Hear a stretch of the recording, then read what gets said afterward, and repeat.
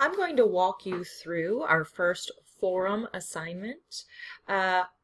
There are other videos that show you how to go ahead and use Sakai to present to forums. This won't cover that, but will explain the assignment itself of what I expect you to do. So step one, I'm going to have you pick a period, something you're interested in. You could know a lot about it, you could know nothing about it, but for me, I'm going to pick Egyptian costume because that's coming up for us. So if I type in Egyptian costumes to a search, in this case I just went with the standard Google. It pretty much what we all expected to happen happened, in that the internet is trying to sell us things because that's what the internet does. So if I type in Egyptian costumes, I get a bunch of different sites that have to do with selling me a costume to wear for Halloween, say. I have opened all of the things I'm going to talk about so you don't have to watch them load, but if I were to click over here at images, this would come up. And so under images, which we all love, Google Images, you would see all of these costumes which may or may not have historical basis or maybe some extrapolation thereof, and so they're not a really good source of research, as we know.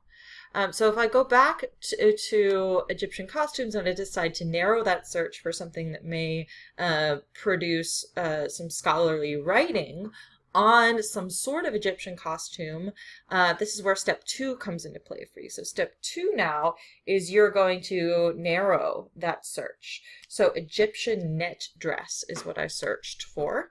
And so here we see something that, now we're coming up with something that's very specific. I'm not really seeing any ads, but you will see that the very first thing here, high fashion of ancient Egypt, the bead net dress, on ancient origins. Now, I came across this when I was researching to put together images for this class because I was looking for examples of the bead net dress. I first got here and something sort of gave me a little pause. First of all, when you go to this site, part of the reason I preloaded it is you will see that it's working on downloading things for a very, very long time. That's usually an example of a site that has so many ads and things that it takes a very long time to download. So that's always sort of piques my interest when I see that. Second of all, the tagline here says reconstructing the story of humanity's past. That felt a little pseudoscience-y to me. And so sure enough, I did an internet research sort of search for this site, and many credible people say that it is indeed a pseudo-archaeology. So you've got to be very careful about, even when you come across something that may have some great images or some good information, you still have to be careful about what that source is. You all know this, but I feel the need to reiterate it. So the good thing about this particular page on this site is it does cite where this particular net dress is from. So I love this image. I want to go ahead and link to it from its original source, which is the Museum of Fine Arts, Boston.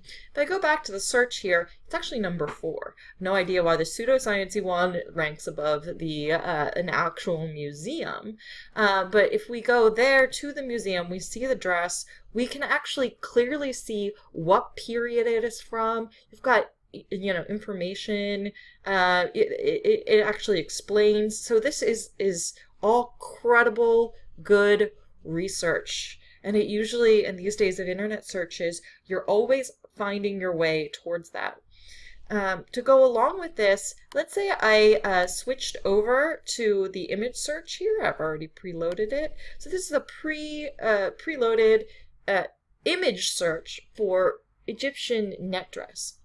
So I see this same image over and over and over again from the museum. But what am I seeing? I'm seeing Pinterest. This is because you can see down here where the image is from. Pinterest. So many of these things. I love Pinterest. I use Pinterest all the time. But Pinterest to some degree has ruined the Google image search, because when you click, to go find where something is, it says this. I can even visit the site. This is why I preloaded most things.